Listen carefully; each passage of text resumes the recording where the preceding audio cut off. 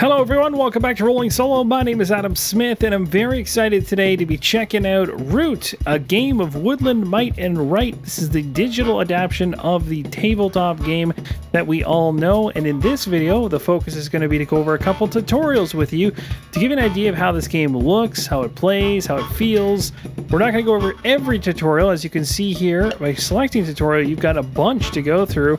The last three are the ones we won't be covering in this video, and that's because they're specific to each of the other factions. The main faction, the Marquise, is what we're going to be using from the beginning. And we'll be using this to learn the basics of Root, and then to learn about the faction itself. And this is what's really cool about these tutorial series with the digital adaptation is you're essentially learning the actual tabletop version of the game as well. So there's a bonus in that. Playing the digital game can help you learn the tabletop version as well. So we're going to go ahead to the top one here. We'll do this. As soon as we do, we'll get a check mark and we'll be able to unlock the rest of the tutorials as we go down. So let's learn the basics.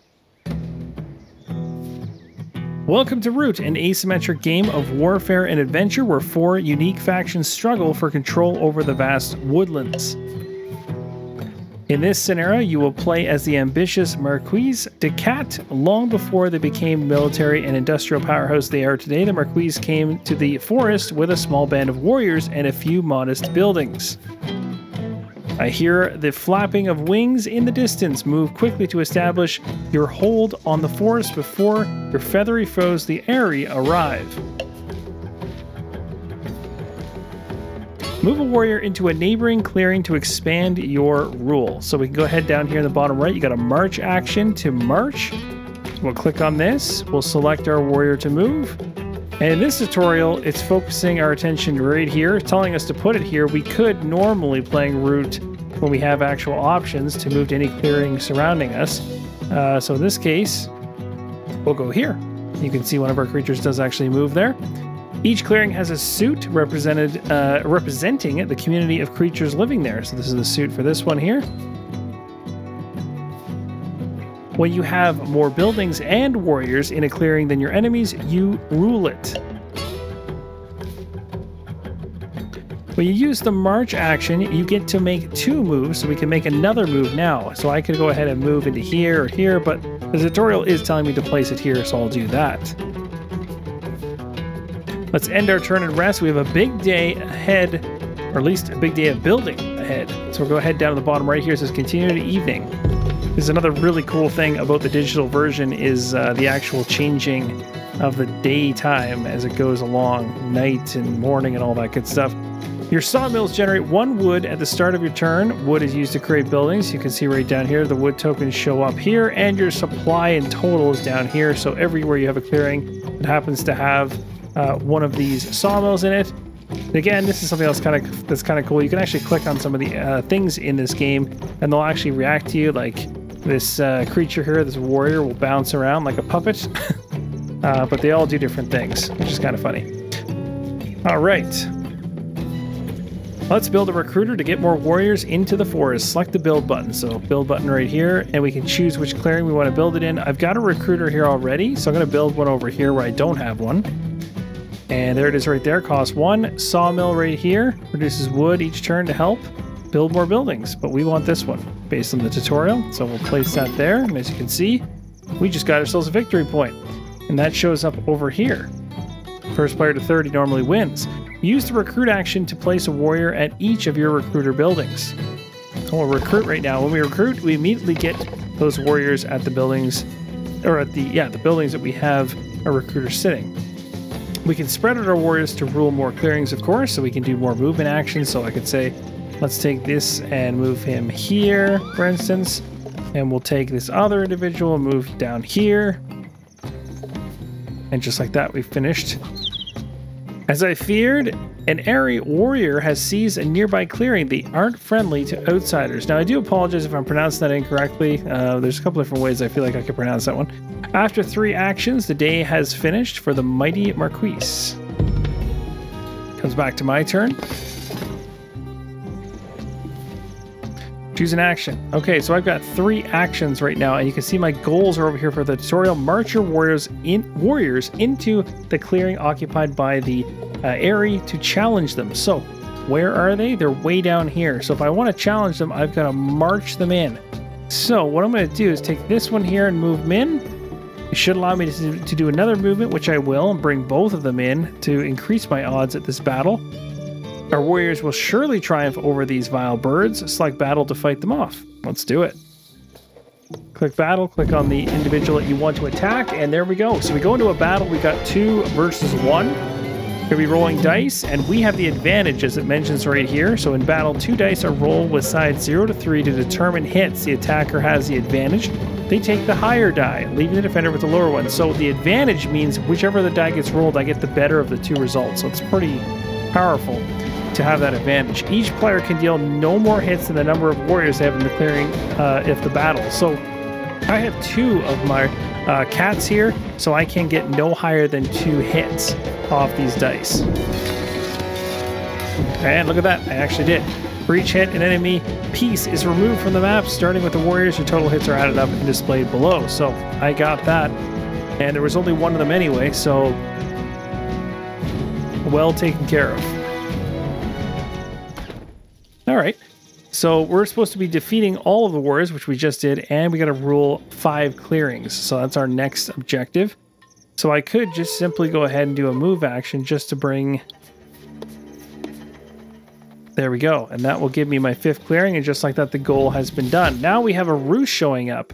So they've built a roost that can recruit more of their warriors. You must attack and destroy it before their flock becomes too strong. Okay. So I can select another individual to move. I'll move this one maybe up here. And that's the end of my actions. As you can see down here, there was a sun with a number beside it. That tells you how many actions you have left. You'll see that again when it comes back around to the regular daytime. So there we go, 3 actions, right? So I can choose to bring, for instance, I could go, let's move this guy here. And then we're going to go ahead and we're going to move this here. And we're going to go full out with an attack, and we're going to attack this roost right here. So 3 of my cats are going in against a defenseless roost. Try and take it down. Shouldn't be a problem, I don't think. Your enemy's defenseless since they have no warriors to protect them. This means you get to deal an extra hit. Extra hits are not limited by the number of warriors in the clearing of a battle, or in the clearing of battle. So a single warrior could deal multiple hits. We're up to 4. So that roost is on fire. That thing you can consider done. We've wrecked house, and this clearing is now ours. Well done. You've destroyed the roost. The fortress is ours for now, or the forest, I should say, is ours for now.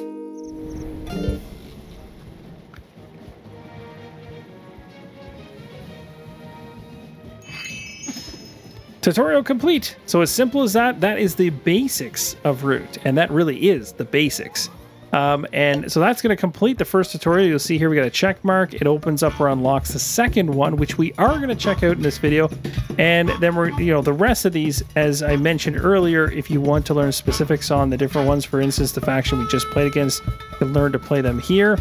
And then, of course, you can jump back in here. Once you know what you're doing, you can go into local play. You've got challenges in here that you can try to go after, which is pretty cool. Faction selection here, the difficulty levels.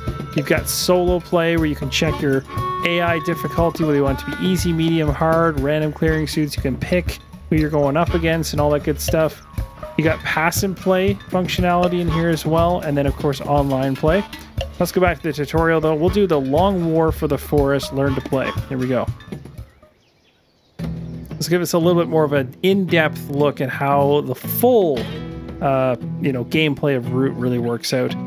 The invading Marquise de Cat wishes to exploit the woodland using its vast resources to fuel her economic and military machine. She scores victory points by constructing buildings in the woodland. In a typical game for the first player, to score 30 victory points wins. This scenario, let's see if you can get to 12. So we're not going for a full 30 like I mentioned before down here, but in this case, just 12.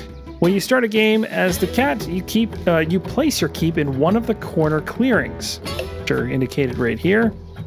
The keep is the cornerstone of your kingdom. Enemies may not build or place pieces in the clearing with your keep, but they can move there. Place your keep now. So it's saying I gotta place it here, so I'm gonna place it there.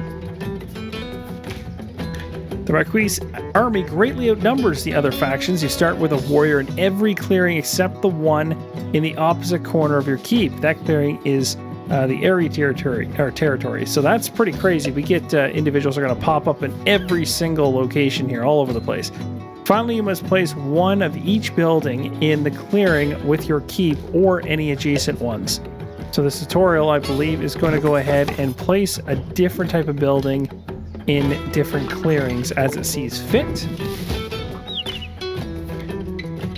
And they have swooped in and built a roost in the empty clearing. It's quite well defended. So you can see 6 of them down there. That's pretty well defended indeed.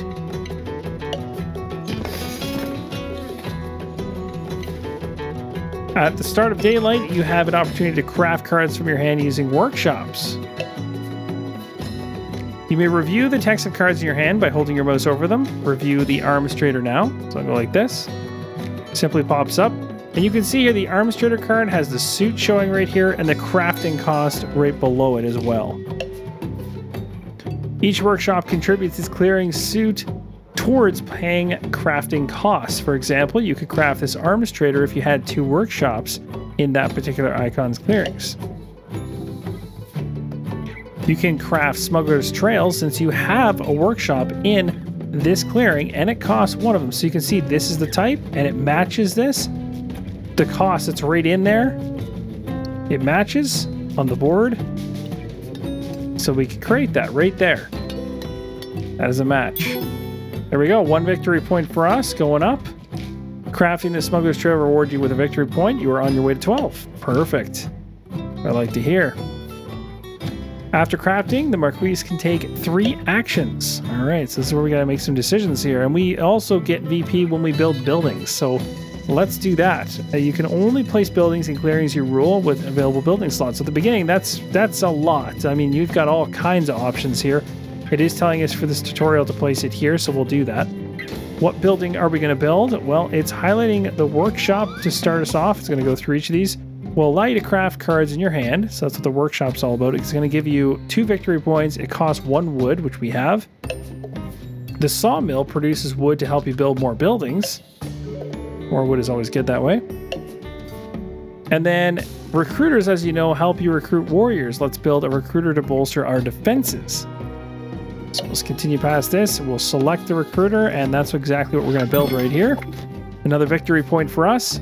Now that there are 2 recruiter buildings, you can recruit 2 warriors with a single recruit action. This is what's really cool, is the recruit actions can allow me to spit out multiple individuals from the different recruitment spots. So the more of those I create, the more warriors I have coming out onto the board, which is pretty crazy. So there's 1, there's 2. I can move my warriors to the front lines to defend against the enemy, which I definitely want to do. So let's take a look here. So the enemy's down here, and if I want to bring these guys, say for instance to bulk up this area right here, I could just bring them down. We can move any number of them by just using this. We can select exactly how many of these guys we want to bring down here. I want all 2 of them, so I'm going to march both of them down here.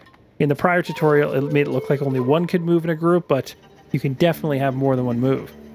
So remember, when you choose to march, you may make 2 moves. Use the second move to keep closing in on the Ares. So we are going to go ahead and do the exact same thing and just bring more of them down this way. Perfect. You can see the rule flags here. To move, you must rule either the clearing you are moving from or 2. This can make it tricky to move deep into enemy territory without a substantial army. During evening, you draw 1 card. You can draw additional cards by having more recruiters on the map.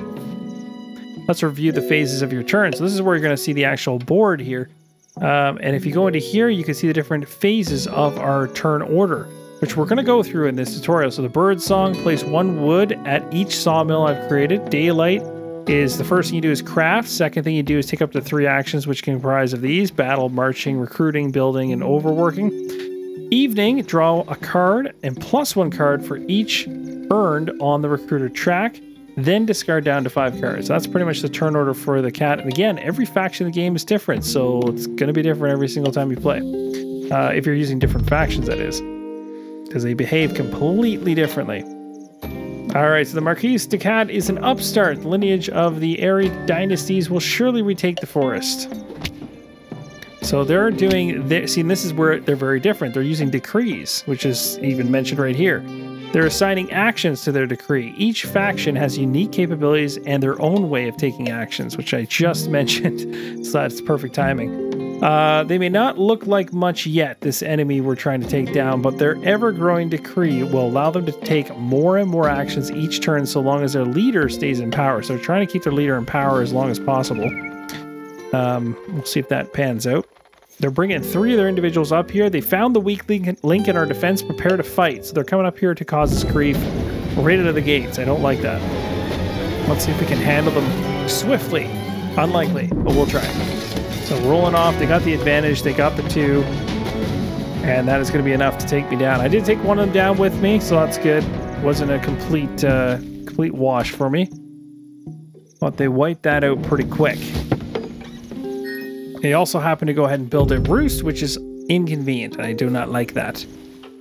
We may have lost the fight, but as long as your keep still stands, we can heal fallen warriors with field hospitals. Discard a card that matches the suit of the clearing where your warriors were defeated, or return them to your keep. So basically, this is the suit, this mouse look right here, and you can see I've got the favor of the mice. So I'm going to go ahead and discard this card, and that immediately allows me to heal those soldiers by having them come out of my keep into this location. You can see I got 2 guys there now. You can review special abilities unique to your faction, like field hospitals, by tapping on your avatar. So if we want to see the field abilities, or the abilities for these, the field hospital, I should say, is right here. When a warrior dies, you may spend a matching card to return them to your keep. So as a good reminder, the keep itself, only you can place pieces in the clearing with the keep token. All right. So we're going ahead and getting some wood. Don't retaliate just yet. Build 2 more buildings to keep gaining VP. All right, I can do that. So no cards to craft. Press the continue button. Build another building of your choice. Okay, so let's build another building. Where do we want to drop it? I want to get some recruiters real close to them so I can, continue to pump out some pain their way. So let's go ahead. Oh, actually, the recruitment option is not an option. We need more wood. So if that's the case, let's get a sawmill going in here. And while we're at it, what I'm going to do is I'm going to be, since we could use more wood for building, let's use overwork to push the sawmill to produce more. So overwork is an action. Spend a card to place a wood at a clearing with a sawmill matching the card. So that works. Yeah, that would work actually. I'll discard this one here. We'll overwork this one, I think. There we go. So we got some wood. So now we have enough wood to build on something else. So I'll build a second building. And I'll put that there as well. And we'll do a workshop there. There we go. 2 VP. So we're really going up in the VP quite quickly. Tap your avatar for more building information. So you want to learn more about these buildings, you can see right here, as you build more of a particular building type, its cost increases along with the VP it's going to earn you. So that's really, really key. As you're going up this track, you can earn some big time VP points by just building more and more of these. All right, you are out of actions by discarding this card right here. You can take an extra action. So I'm going to do that. I'm going to use this Hawks for Hire. So spend 1 bird card for 1 additional action. We'll discard that one. Looks like you haven't recruited yet this turn. Let's do so with your final action. Yes, let's do it. So more warriors coming out for the cause. Try and take down some roosts. We just acquired an ambush card. I like that. To start a battle, defender may play to deal 2 immediate hits. I like it. More warriors arrive each day. The area will use them to crush your pitiful forces. Ha! You think they will? I will put up a fight. Okay, here we go. They're coming right in, and they're coming in with a lot of them. All right, so they're trying to cause me some grief, that's for sure. They got the advantage. The birds have fallen into a trap. You have the ambush card. Yes, I do. Remember, I just read that? You can use it to destroy 2 of the attackers here. I will happily do that. So this ambush card I just got in my hand here says at the start of battle, I can deal 2 immediate hits. I will certainly use that. It's nice. And ambush, these cats are more clever than I thought. So So 2 hits immediately to them. 2 of them are already down. And they do 2 to us. So I'm still standing, surprisingly. I thought I actually would get wiped out there, but I didn't. I managed to survive. Their leader was deposed. Could not build in a clearing, so they lost a VP. So that is right there an example of how the leadership of this particular faction changes and is not exactly the most desired outcome for that faction. And you'll learn more about that by doing the tutorial for that faction, as it'll teach you. Continue scoring points to defeat the area by destroying roosts, constructing buildings, and crafting items that reward VP, or reward VP, yeah, essentially that makes sense.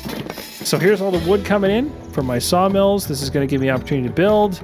Don't have anything I can craft, so right now I'm just going to deal with the fact I got 3 of these guys in my space. I don't like this. I don't like this one bit. So I need to get over there. Now I could get these 3 to come over here and deal with this roost and take it out. I could also recruit one. So what I'll do is I'm going to recruit this time. I want to bolster my... Oh, this could work out really good, actually. So that's exactly what I'm going to do. I'm going to bring these guys down here. I'm going to bring both of them. This is really going to swing the situation down here. I'll go like this instead. I was thinking of doing something south of here, but just getting the numbers all here is nice. And I'm going to attack them back. But now that I've got the advantage and I've got the numbers, should do pretty good here, I hope. Nice, that's a solid hit. Solid hit. Took all 3 of them down. They were no match for the cats. So they are out of here. That clearing is completely free of any area individuals. Got myself a new card. Command Warren at the start of daylight may initiate a battle.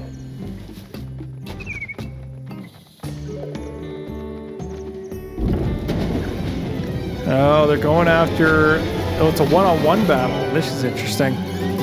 I think I'm in trouble either way, because even if I get a good roll, they would take it from me because they have the advantage. You rolled a number that was higher than the amount of warriors you have in this clearing. That means the hits you earn for your die roll were reduced to your number of warriors here. So yeah, I got a 2, but it got reduced, unfortunately.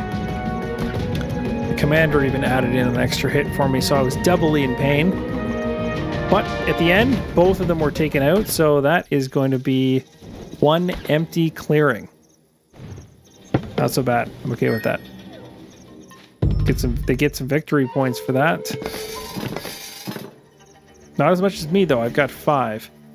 Okay, nothing to craft there. Choose an action. Good question. So it does say at the start of daylight may initiate a battle. As of right now, I have nothing. Nobody's in a spot to initiate a battle, so that's not going to work for me. I could recruit again. Could also build a building. There's only 2 individuals over here and only 1 right here, so I feel like I should just move in and start attacking them. So let's do it. Let's take this one here and head in. Bring all 3.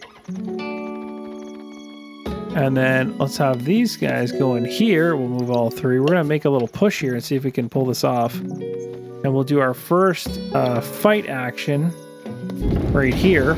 And if I'm lucky, I might be able to take down the roost as well. I hope the hits are in my favor here. Oh yeah.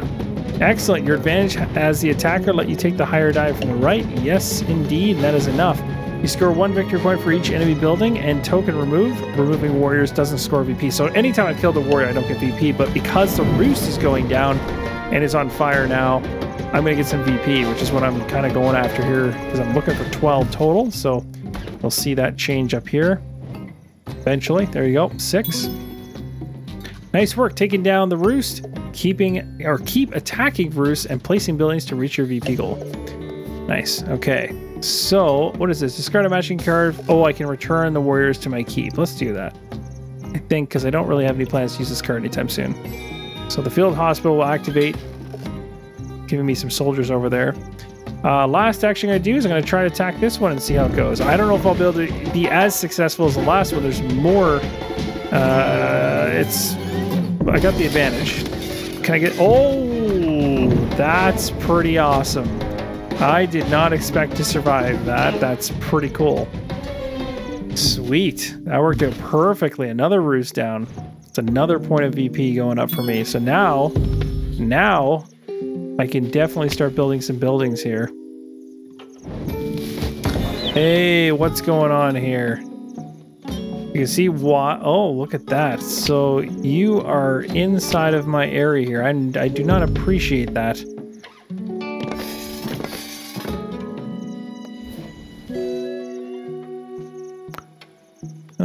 So what is this? Gently use knapsack. Let's go ahead and use it.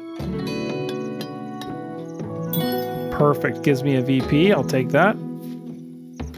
All right, so what can we do here? What can we do? We can build some buildings, that's for sure. So let's go ahead. I got lots and lots. I kind of want to... I can't build it here anymore, but I could build it here. And let's go ahead and build a recruiter. 2 VP for that build. Let's do another build. And let's grab another recruiter. See the VP going up though? Because remember earlier we were talking about these guys, the higher you go up with these things, the more VP you get, which is pretty sweet. So I'm going to do another recruiter.